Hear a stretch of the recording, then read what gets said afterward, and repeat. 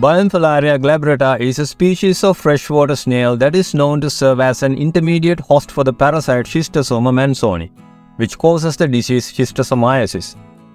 It's a tropical disease that affects millions of people in developing countries, especially in Africa, Asia, and South America.